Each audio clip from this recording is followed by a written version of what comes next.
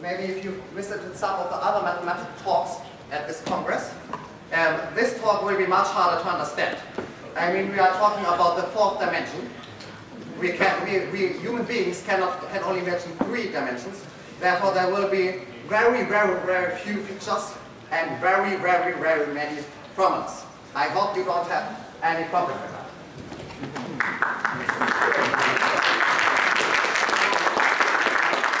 Okay, so I'm not sure.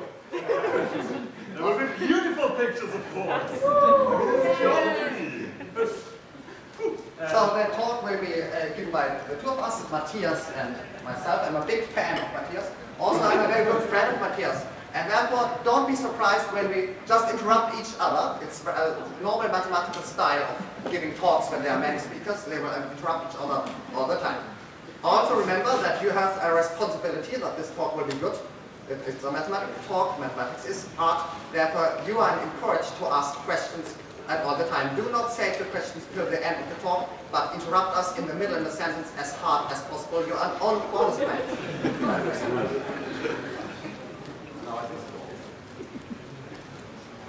Okay, so let's start with what are 4 dimensions. Yeah. Okay, recall. In ordinary space, we can move in 3 dimensions. We can move left and right. We can move up and down. And we can move to the front and to the back. These are 3 directions. And visualize them as 3 coordinate axes, of course. I mean, there's left and right, up and down, and forth and back. It's X, Y, and Z. X, Y, Z. No problem, right? Okay, so what about 4 dimensions? In 4 dimensions, it's exactly the same. You have 4 dimensions, like up and down, left and right, front and back, and then, well, 4th direction, orthogonal to all of these. It's the W direction. We have X, Y, Z, and W. X, Y, Z, and W. And W is not here. It's not here. It's not here. Because all of these that I can show you here are not orthogonal to all the other 3 axes. I need another axis that is orthogonal to these 3, to each of these 3. Okay, and I can't show you it in 3-dimensional space because this is 3-dimensional space. I don't have a 4th orthogonal axis. Okay, what do we call movement in the 4th direction? I mean, up and down. So what's the change of W? Up and down, left and right, front and back. Let's call it Anna and Kata. Anna and Kata. Okay. Moving to positive W directions is called moving Anna. Moving in negative W directions is called moving in direction Kata. Okay. And now you can understand this picture. So start with a 0-dimensional cube. This has also a different name, namely it's a point. A 0-dimensional cube is just a point. Yeah. Now extend it in 1 direction, in 1 dimension. Then you obtain a line segment, an edge. This is called a 1-dimensional cube. Extend it again in another direction, like for instance to the downwards, and then the y directions, and then you have a square, which is also called a 2-dimensional cube. Do this step again, and you obtain a 3-dimensional cube. Do it just again, 1 more time, moving Anna a little bit. This was not the correct thing with the hands. And then you obtain the 4-dimensional cube, which is also called the hypercube or the tesseract. And you see very clearly that it was just moved in direction Anna, and there you see these lines which have been traced out by you. So this is your first picture of a 4-dimensional body. It's a picture of the tesseract. And actually, of course, this 4th dimension here is not orthogonal to the others, but that's not really a big deal. We know this because it's also the case here. On this plane here, on the wall, this line isn't orthogonal to these 2 at all. It's like 45 degrees or something. Yeah, these 2 are orthogonal. This one is not orthogonal. But of course, with this picture, we mean a 3-dimensional object. And at a 3-dimensional cube, if you imagine this cube, then you can see here, at this vertex here, we have the three edges, and they are orthogonal to each other. And it's just here. This is a projection of a three-dimensional cube onto a two-dimensional wall. This is a projection of a four-dimensional cube on a two-dimensional wall. The only difference is in our biology. So evolutionarily, we evolved to immediately understand perspective drawings like this one. So when we look at this, we don't see a 45 degrees angle here, but in our head, immediately we see a 90 degrees angle. We see a correct cube. In principle, it would be the same here, but we didn't evolve that way. So this just looks like a version to us. One warning is very important. So some of you have surely heard of like four-dimensional space-time or 11-dimensional string physics. This is not at all what we mean. In this talk, we are going to talk about four-dimensional space, where traveling in the fourth new dimension is not an unusual thing at all. It's not like moving in time or moving in quantum foam. It's just like left, right, top, down, front, back, and undercut. It doesn't have anything to do with special string theoretic interpretations of physics. And it doesn't have anything to do with time. Okay, I think we can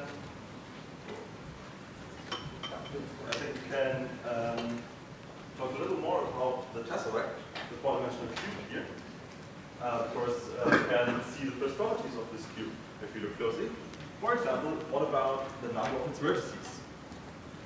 Okay, let's start in dimension 0 again. There's one vertex.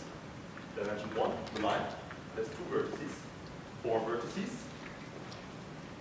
8 vertices. What's the next number? Of course, it says 16 vertices. And you can count the wheel picture. 1, 2, 3, 4, 5, 6, 7, 8, and another 8. Okay, and also we could count edges. Also we could count edges here. I mean, we can see all the edges, except for this one that you forgot to draw.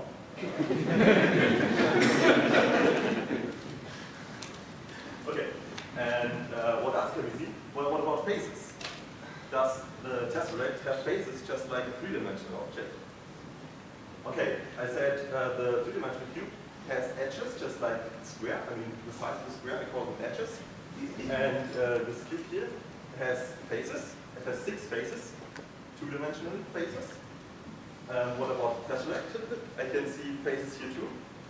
For example, this square one in front, and this one that ought to be square but projected to a parallelogram. And then there are wall faces. You to pay attention that you forget that you don't forget, for example, this one. This parallelogram here is one face of the tesseract too.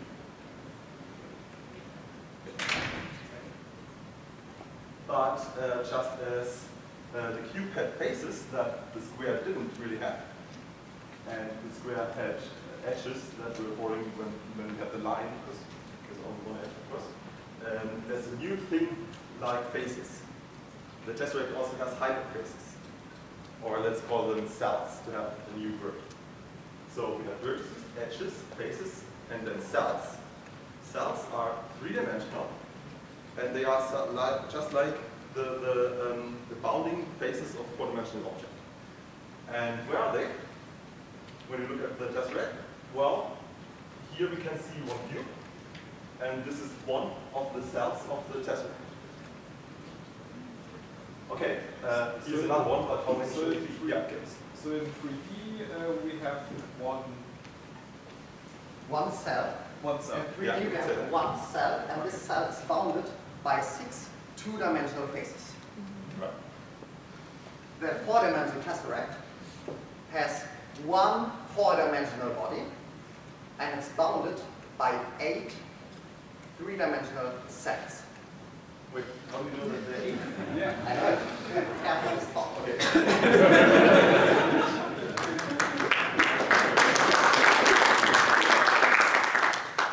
You have to tell the audience why they're 8. I have to tell the audience. Of course. I mean, we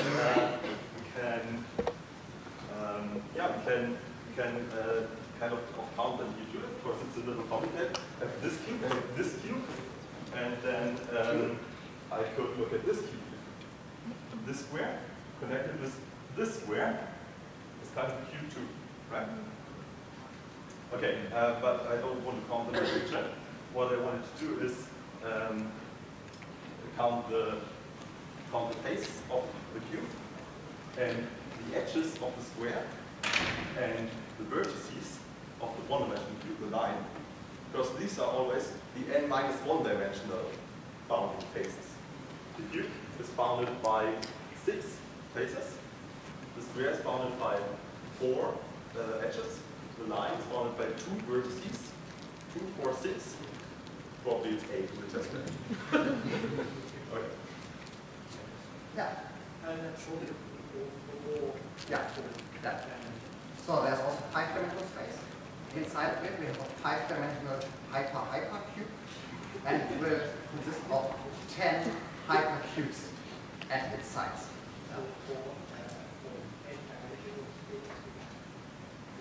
Yeah. Exactly that. Maybe doing 4-dimensional geometry here. Only at some points that we use something for 5. There's a question at the back. If I have a 3-dimensional body, Yeah. like a 3-dimensional cube, I can fold it out. I can cut the edges and fold it out to a 2-dimensional thing. Yeah. That's how you construct a cube in electric school. Yeah. You take a paper and you take scissors and you take glue and Yeah. So I could do the same with a 4-dimensional cube as well. And we'll do it in a couple minutes. Oh.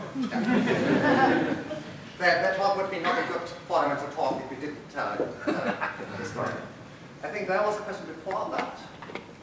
Well, okay, then we go. If we have, like if a 3-dimensional cube consists of 6 2-dimensional cubes, how many cubes do fit in a 4-dimensional body? Right.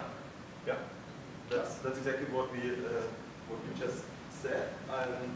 You have 6 faces here and 4 edges there. These are always the boundary, which you can say the object is made of. And here you have 8 cubes that are the boundary of the tesseract of the 4-dimensional cube. Thanks. And then there was a question there. Yeah. Is there a 2-dimensional projection for every other mathematical dimension? So I can also easily project 16-dimensional You can do it, bodies. and it will look like this, only with much more lines from it, and you will not recognize it. And there's one thing which is a little bit better, because you can. So this was a projection of a tesseract to a 2-dimensional board. But if we were artists, we could make a 3-dimensional projection of the tesseract, namely like a 3-dimensional sculpture of a tesseract. Okay, and then it would be 1 dimension less of losing information. So therefore it would look a little bit nicer for our eyes, but not very much so. Yeah? Can we think of it for the 4-dimensional cube? Like we have, what I think about the 3D cube is that I take two 2D cubes first, and I connect the dots. Yeah. So I make the new ones round. Yeah. There I take 2 3D cubes, and I connect the dots around. Yeah. And so I connect for each face, each pair of faces. Yeah. So I have 6 new cubes because I have 6 faces. Yeah. Plus the 2 cubes I started with, 8. Yeah. Yeah. One more question before you. To answer the question about this bond, the idea of the 3D projection is actually something for the 3D view. Ah, right. Right. Can you repeat the question? Yeah, I repeat it. So what he says is that actually we are living like in the 3rd millennium, and therefore there shouldn't be a 2-dimensional board, but you should be seeing here a 3-dimensional hologram.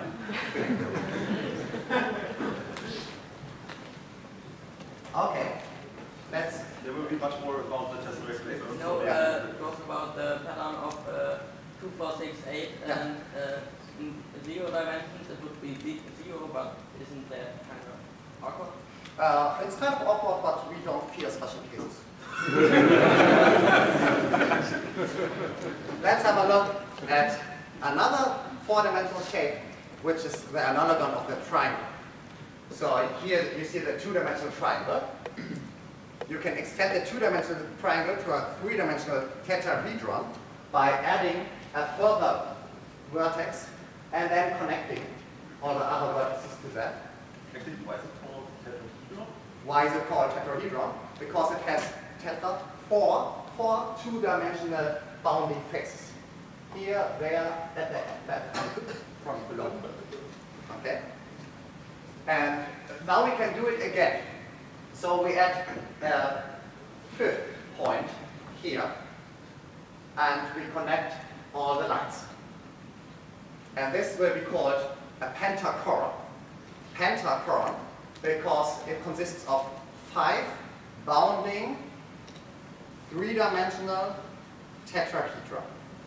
This is built by 5 cells, and these cells are each regular tetrahedron. And can you see them in the picture for this? Well, with the cube, you just kind of duplicated the cube when going to the fourth dimension. Yeah. And here you just added another vertex. I mean, it's not duplication, is it? Yeah, right. But this is because, like, the analogy going from 2 dimensions to 3 dimensions was different with the square and the triangle. If you want to pass from a square to a cube, then you have to copy the square and then connect all the lines. If you want to pass from a triangle to a tetrahedron, you just have to add one single more point. And whatever the process is from going from 2D to 3D, we do the exact same thing when going from 3D to 4D. Let's repeat Matthias' question. Do you see the 5 tetrahedra of this 4-dimensional pentachoron? Yes. Go ahead. Tell us. Well, they are going from one of the 4 sides with a point. Right? So for each of the 4 intuitive sides, we have the tetrahedron going to the center point here. So we have seen 4 tetrahedra. If there's one without the point in the middle. The 5th is the already existing one. The 5th is the already existing tetrahedra, which you see here. But it doesn't go to the point. It doesn't go to the point, right. But it's okay because in the usual 3-dimensional tetrahedron, consider this front face. It too is not connected to the back vertex here. Yeah. There's always one point missing. The front face is separated from the back vertex. This is here from 1D to 2D, there's still one line. Yeah. So in 5D you would add just another point connected to all the points, and then all the 4D sides would be all the points but one. Yeah. But I cannot imagine them to be regular. Yeah. Once they are. So spoiler alert, I can't either. Then we have to use the magic mathematics to just continue and go on. But this is related to the following question. I mean, we saw 5 tetrahedra here, and one of them was, for example, this front triangle connected to the center dot, and another one was the outer tetrahedra. So now you can think they totally overlap. I mean, the front triangle connected to the center dot seems to lie inside the whole outer tetrahedron. It's like here. The front triangle here seems to overlap in the 2-dimensional sketch with this triangle here. They seem to overlap in the 2-dimensional sketch. But in fact, they are in 3 dimensions separated. Yeah? They only meet at this edge. And the pentachoron was the case here. I mean, where is this point then when it's not inside the outer tetrahedron? Well, this is a picture of something 3-dimensional. Actually, this point here isn't in the same 3-dimensional space as the outer tetrahedron. This point here is moved a little other. Just as this point is moved a little in the back direction. Yes? It still seems to me that the 4-dimensional thingy is just 4 tetrahedrons glued together at the tip. It seems like that. Yeah, it seems like that. But it isn't. It isn't. We have 5 tetrahedra glued together in 4-dimensional space. You left out the outer tetrahedron, and that's just like you would leave out here the bottom triangle. Then what would you have? You would have 3 triangles glued together at one tip. With one connecting the bottom. With one connecting the bottom side, which is like and by being connected to the other triangles at edges, and this outer tetrahedron here closes up the pentagon by being connected to the other tetrahedra at these outer triangles. Let's continue. Let's have a look at flatland. Okay, so what's flatland? Well, in flatland there are a few friends of us, and these friends are triangles. Very cute and very nice triangles. Oh yes. Yeah, and flatland is of course a plane, and these triangles can walk around on this plane, and they have a very nice life there. But we listened to them yesterday, and one triangle here did something very bad. What did he do again? I am always too shy to say, but so what this bad triangle did was the following. So he's a big proponent of open source software, like every good citizen of this. But he used a product which is only MIT licensed, not GPL licensed. Well, very sad story. And for this incident, the little cute triangle there was imprisoned in a square prison. Okay? So they built a prison for him and put him in there because before they closed it up. So now the question is, of course, can he escape? Can he escape from this prison, or is it safe? It was a rhetorical question, of course. No matter in which direction the small triangle moves, it will always hit the wall of the prison. This small triangle can never escape this prison. Right. But what we three-dimensional beings could do, of course, is we could go there, next to the plane, grab the little cube triangle, and lift it a little up, move it to the side, lift it down, back in flatland, and would be outside the square, right? So we thought about if we should do that, but then we noticed that they have security cameras in this prison, and we tried to imagine what would they see on the security cameras if we just grabbed the little triangle and put it out of the prison. I mean, these cameras are two-dimensional cameras. They can only film what's inside the prison. They can, of course, not film what's outside even the plane. So what would happen when I grab the triangle and lift it up? Well, it's not in the plane anymore. Yeah, it simply instantly disappears, and then would reappear outside the prison.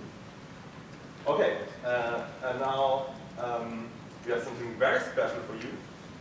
We have a demonstration here that has never been done before in the whole world, because Ingo actually has another friend who is a four-dimensional alien. And as you can see, Ingo is currently captured in a cube prison. There's a wall here, and a wall there, and a wall there, and of course the floor, so he can't escape in no direction.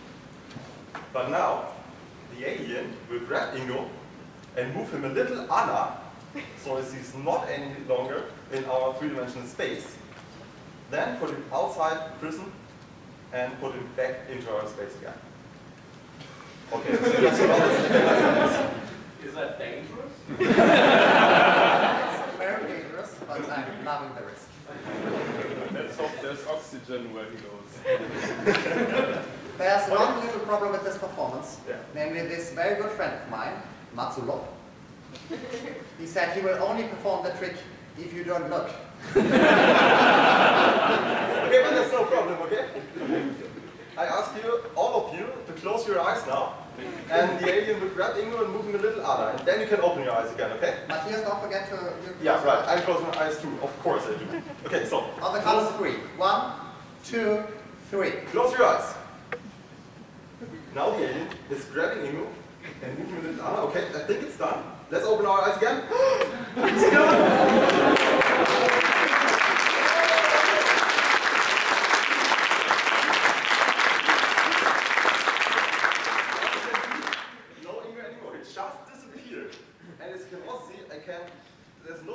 need to move through the space where Ingo was before, right? The space is just empty now. What about the wall? They only existed for Ingo. Okay, let's close our eyes again because we need Ingo, yeah? He must be put back into our three-dimensional space. Okay, so 1, 2, 3, close your eyes. Okay. How much do you pay it? Alien, please put Ingo back out of the prism. Okay, let's open our eyes again. And there he is. Very good.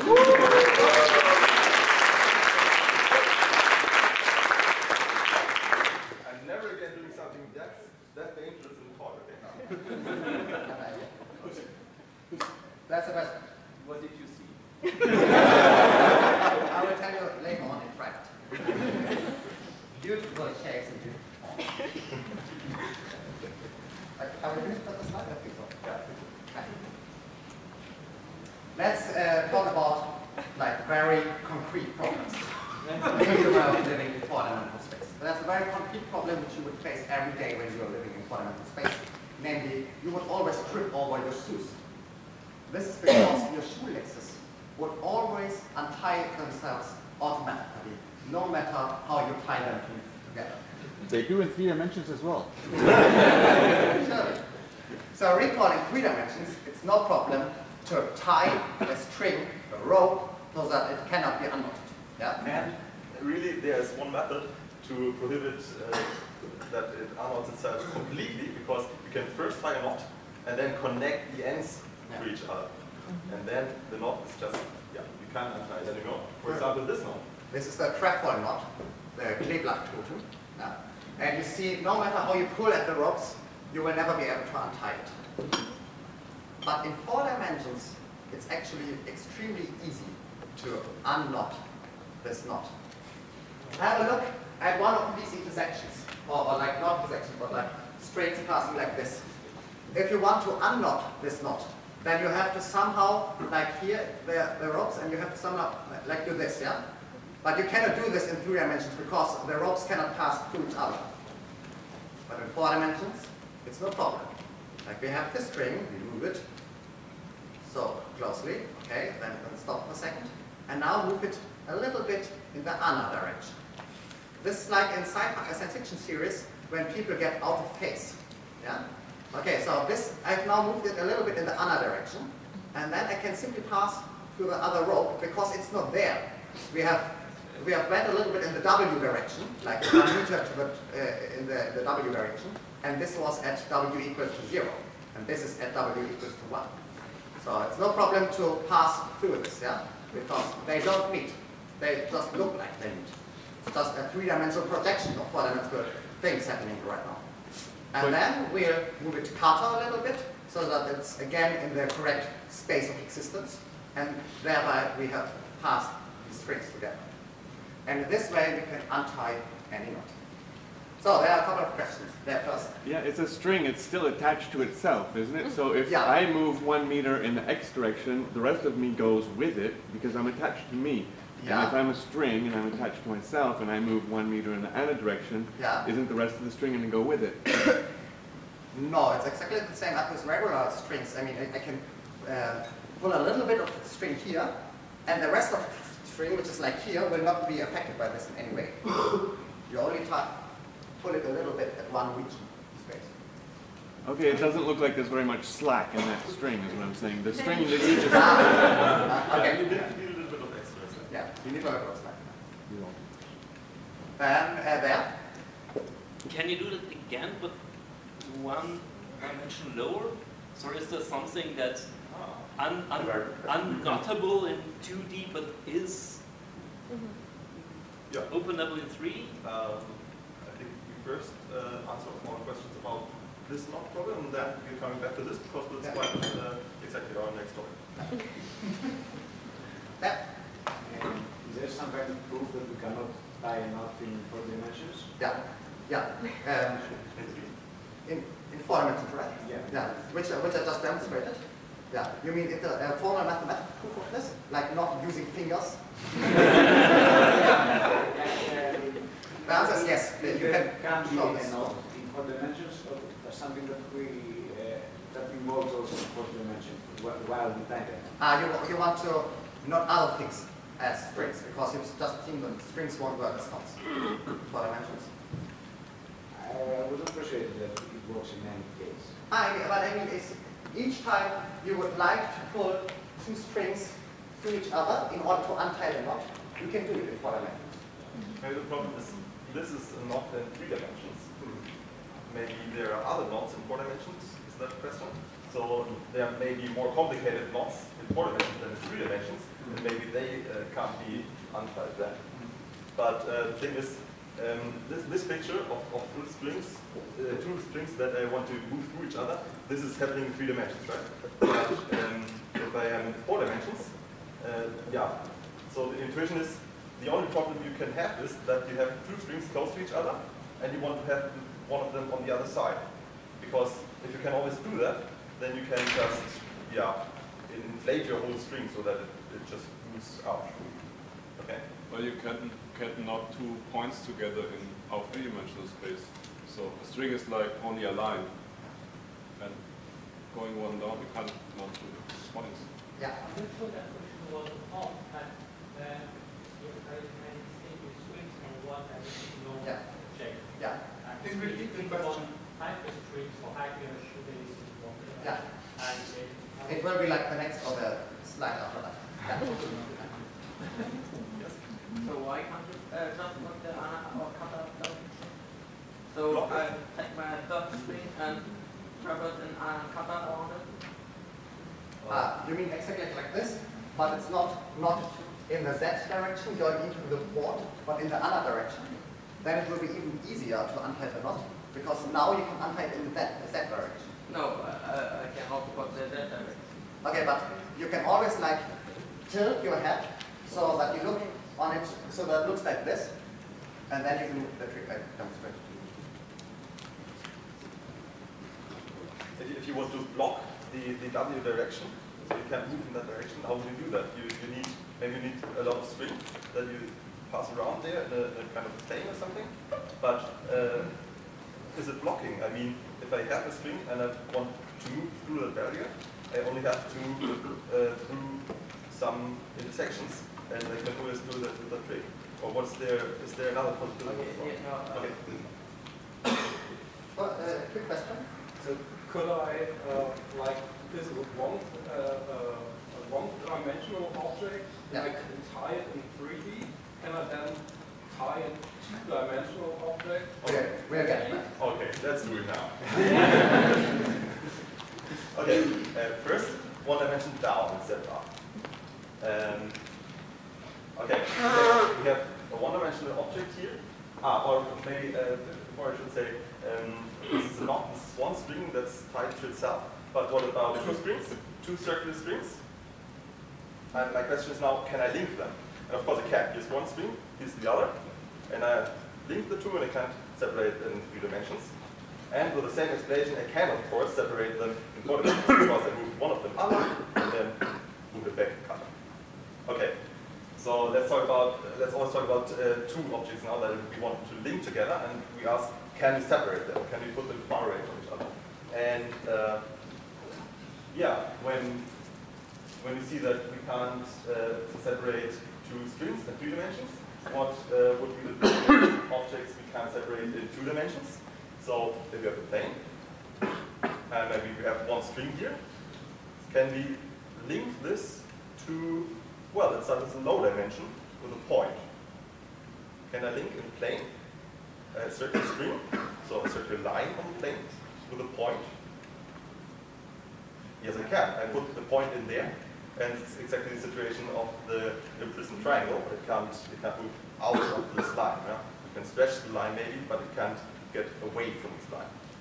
So a 0-dimensional and a 1-dimensional object can be linked together in 2-dimensional space. And a 1-dimensional and a 1-dimensional object can be linked together in 3-dimensional space. What should we try to link together in 4-dimensional space? What about 1-dimensional and 2-dimensional? Okay, what 2-dimensional object do we want to use? Well, maybe the surface of a ball. The surface of a ball is called sphere, a 2-sphere. So there's nothing inside, it's only the surface. And I want to link this in four-dimensional space to a point. Let's try this first. Okay, so, well, let's try to put the point in there. The surface, and in there's the point. But can we get it up? Can, right. Just move to the right. And before we are hitting the border, we move Anna, the conjoint. Then we can just pass the border. Then we move cutter, and then we're outside. Okay, it seems like you can't link a two-dimensional to a zero-dimensional object in 4 dimensions. So let's try a two-dimensional and a one-dimensional object, the sphere, and a line, a string.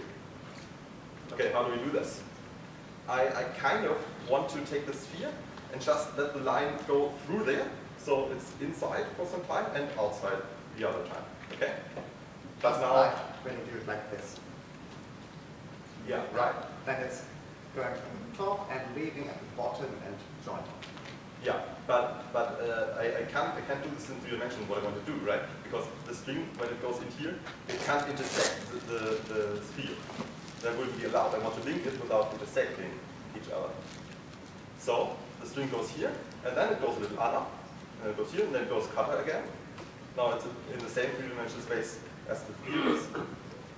And now I go cutter instead of Anna to get out again, and back Anna to the beginning. So when it goes in, it's in the Anna direction. When it goes out of the sphere, it's in the cutter direction. And actually, you can't separate these two anymore. It's a 2-dimensional and a 1-dimensional object linked together in 4-dimensional space. Because what happens when I start to pull at the string? I think it would be nice to see first how this situation look like for our 3-dimensional eyes. So we have the starting point of the string here, and here we have the surface of ball. And the suggestion was to start going left, but also immediately start going Anna, which I can't perform. Yeah. Now we are quite a bit Anna of the sphere, like on top of the sphere, Anna of the sphere. And then we go cutter, cutter, cutter, cutter, cutter until we leave the until we are below our space resistance. And then we go right and Anna again, so that we're here. And how does it look like for our 3-dimensional eyes? For our 3-dimensional eyes, the string now looks like 2 points. Because the string is only in our space of existence at the very beginning. And when it passes through the sphere, through the wall, through the center. This point is at the center of the sphere. And now if we try to untangle it, like separate those 2 bodies, then we can try to move it in this direction, or in this direction, or in this one, yeah. And you can also move it Anna or cutter. Or we can move it Anna and cutter, and we'll always hit a wall. Because there will always, no matter how we move the string, there will always be at least 1 point inside the sphere that's in our 3-dimensional space. There are only these 2 points at the beginning, and now we can do crazy stuff with strings so that there are 10,000 points in the sphere that are in our 3-dimensional space, but it doesn't help you because there's always at least 1 point in here. Because, and this point it can't move through the surface because this surface is also in 2-dimensional space and that would be an intersection.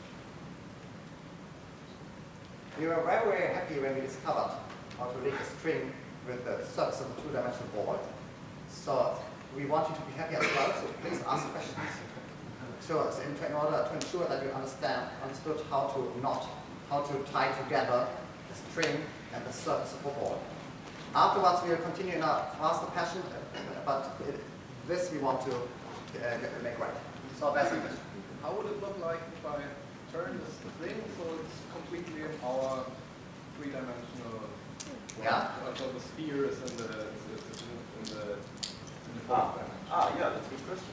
I mean, the string, now the circular string, okay, and this circular string, as we said, it's not in the 3-dimensional space, it's only 2 points, but now we can rotate it somehow so that it is in the 3-dimensional space, and now the sphere is not in the 3-dimensional space. The sphere intersects the 3-dimensional space, the new space we're looking at, where all of the string is lying, but not the whole sphere is in there. And what does the intersection look like?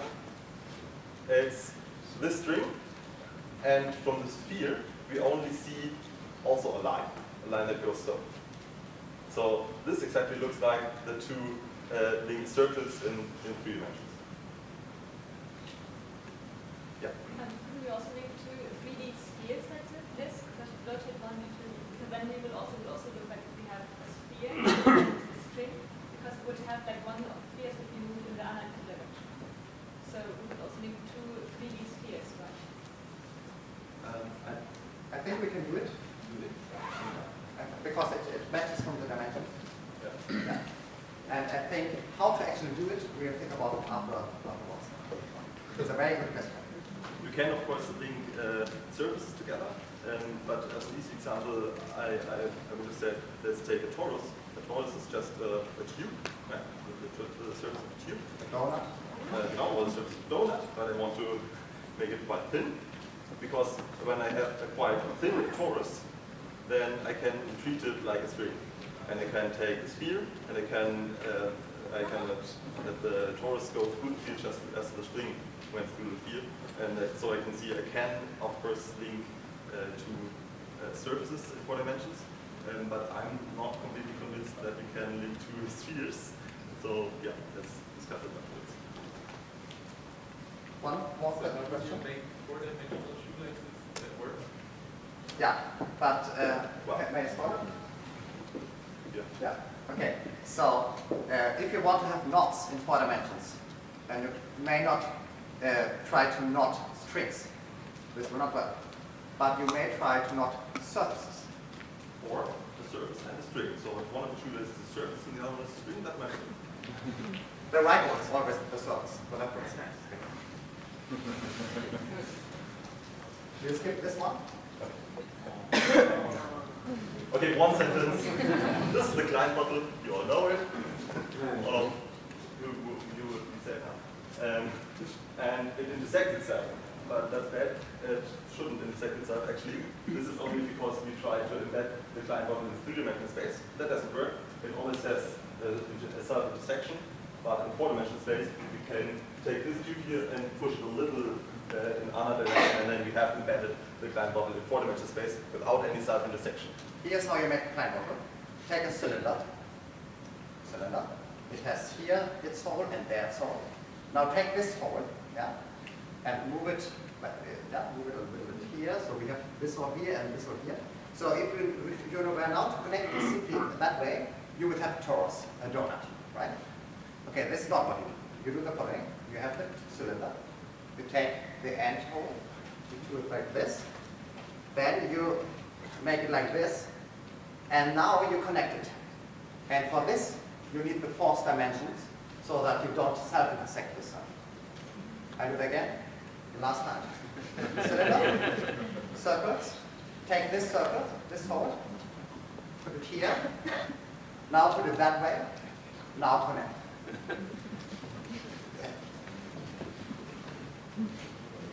Okay. Let's have a look at some numbers. A very sorry, just that. Okay.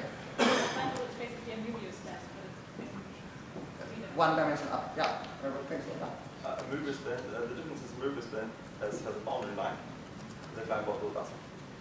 But there is also a similarity, namely both the Möbius strip and the Klein bottle are not orientable. Which is very hard when you want to do equations to the report. Okay, let's have a quick look at this one. So we have a unit circle, a unit square, side length 1, and we fit the largest sphere, a circle in it, provided that you managed to hit the square. Provided you manage to hit the square with your dart arrows, what's the probability that your dart will end up in the circle? The answer is exactly given by the ratio of the area of the circle to the area of the square, and it will be pi over 4, which is 1.7, so it's not a bad score. Move 1 dimension up. So we have the unit cube, and inside the unit cube, a sphere, which will have radius 1 over 2. Now let's do the same thing again. We are 4-dimensional beings, and we throw dart arrows at this. What's the probability that our dart arrow will end up in this sphere, in the ball, provided that it ended up in this in the cube? The answer will now be given by the 3-dimensional volume of the ball, which is pi over 6. But let's escalate even further. What if we are 5-dimensional aliens, or 6-dimensional aliens, or 7-dimensional aliens? We have given you the formulas here, and by looking at the numbers, you see that the ratio of the volume, of the n-dimensional volume of the n-dimensional ball sitting inside the n-dimensional cube gets smaller and smaller and smaller, and in fact it will tend to 0 as the number of dimensions goes to infinity. So in high dimensions, spheres are very small. They're extremely hard to reach by chance when you throw arrows in. I think this is quite a peculiar fact. And I think we don't have time right now, because we want to show you quite a few nice pictures. Okay, let's have a look at kissing hyperspheres. Okay, this is a picture of kissing circles, not hyperspheres. What are kissing circles? Well, you see the four big dotted circles there, and they're kissing. That means they're touching one point. And the arrangement is arbitrary, but we have first taken a square, and I think it's now a square of side length 2. Yeah. Exactly, because then if we arrange the circles like this, they are unit circles, circles of radius 1. Okay, and then of course we can draw another circle in the middle, a little circle that tries to fill the space there around the origin, and we can calculate the radius of that. And yeah, you can do it as follows. The distance from the center point to one of the vertices of the square is √2. And then we have to subtract the radius of one of the big circles, and that's 1. So √2 minus 1, that's 0.4 something. Okay, it's a little circle. We can also do that in 3 dimensions. Let's take a cube, let's take its vertices, and let's put balls at these vertices, and I mean the center of 8 balls at these 8 vertices, so that they are kissing. And then they have radius 1 again. And what about if you put a little ball in the middle that tries to fill the space and kisses all the others? It's √3 minus 1 now. And the interesting thing is, it's gotten a little bigger. Okay, small ball is now a little bigger compared to the big balls. And what about dimension 4? You can take a tesseract, take hyperballs at its 16 vertices, and so on and so on. Put a little ball in the middle, and the little ball has now radius √4 minus 1. 4 is 2 minus 1, that's 1. So the little ball in the middle is now radius 1, exactly as the outer balls. So it's the same size now. Okay, so this is a nice arrangement of 17 balls in 4th dimension. So if you use it 4 dimensions, remember to take 17 half balls and arrange them like this, because one's in the middle and the others are kissing around it. Okay, and what about 5 dimensions?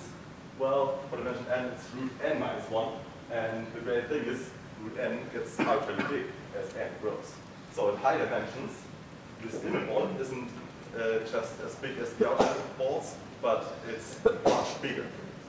It's much bigger than any of the outer balls, and it's much bigger than the square or cube or hypercube. So it goes even outside this cube. And why does it do that? Well, intuitively, because we have only put these balls at the vertices of the cube, but they are kind of very small in high dimensions. So the inner ball has very much space and is very big in high dimensions. Okay. We'll now have a look at the last 2 topics, which we'll do like very quickly. Namely, we want to show you a video and then tell you how to glue a tesseract. Yeah, how to construct a tesseract. So very, very quickly, we want to think about what happens if a 4-dimensional ball would pass through our space of existence. To think about it, we have this analogy with flatland.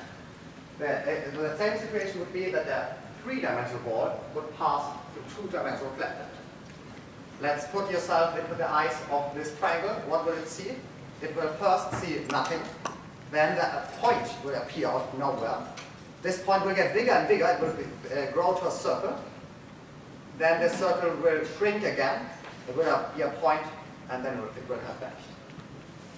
So if a 4-dimensional powerful alien being would put a 4-dimensional ball throughout our space of existence, we will first see a point appearing out of nowhere. This point would grow bigger and bigger to a 3-dimensional ball. It would be quite massive at this point. And then it would shrink again. It would be a smaller ball, it would be a single point, and it would vanish. Okay, what about a tesseract? What if the 4-dimensional alien takes a tesseract and puts that through our 3-dimensional space? Okay, well, if you have a plane and we take a cube and put it through there, what's the intersection of the plane with the cube? If I hold it nicely like this, then the intersection is just a square, right? But yeah, and when I let it go through it slowly, then the square still appears out of nowhere suddenly. There's suddenly a square on the plane, and then it disappears. Okay, 1 dimension higher, the alien puts a tesseract through the 3-dimensional space. What about turning the cube while passing the plane? Yeah, it's very nice. I think we see it now because we have like -4 minutes left. Okay, so when I turn the cube and put it a little into a plane, then what shape has this intersection? It's a triangle. Okay, if I had turned it on an edge and would put it into the plane, it would be a small, it's not square, but just one. Yeah. Okay. Let's do this now. Please expect that the video will be a little bit sluggish. The reasons for this is the following. So the beamer needs a VGA, but his laptop only has HDMI. So we didn't have a converter, but we had a spare laptop. And we are using Ethernet to transfer via VGA to see the image from there to here. Okay, this is a tesseract intersecting 3D space. And actually a projection of that onto the wall.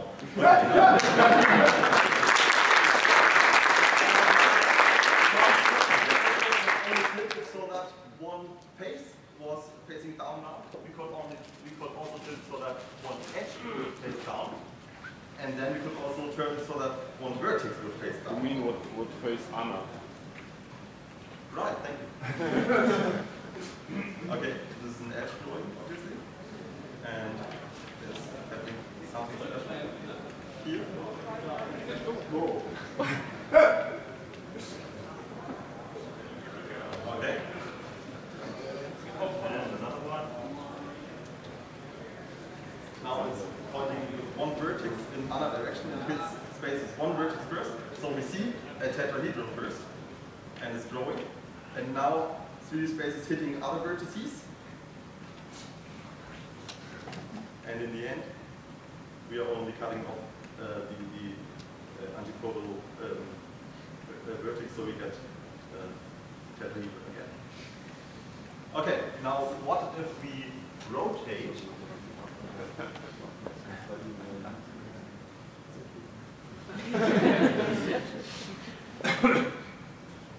So what if we rotate the cube while it's intersecting the 3D plane? It looks something like this.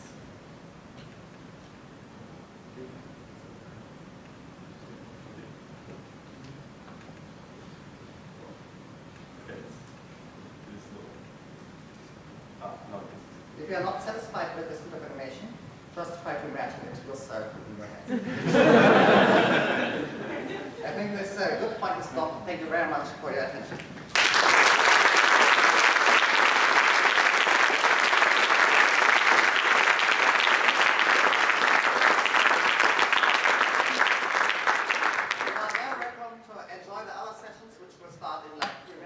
But if you want to see how to glue a tesseract, then just don't run, let's be outside, let's sit down.